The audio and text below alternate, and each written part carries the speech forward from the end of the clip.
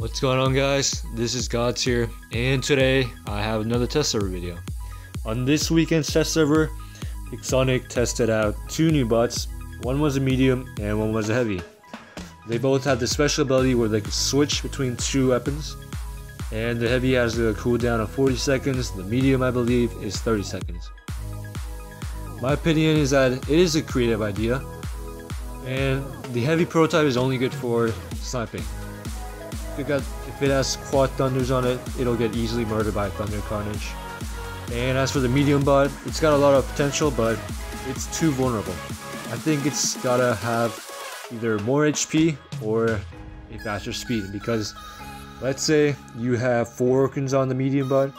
By the time you unload your first 2 orkans, your HP is so low that you'll either be dead or almost dead, so you won't be able to use your 3rd and 4th orkans anyway.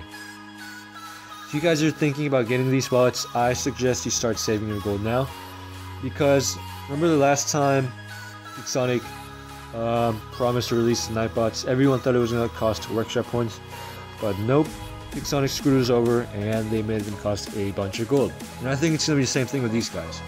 So if you guys want these bots, start saving your gold now. I'm going to leave you guys to watch this 1 million test server match that I had.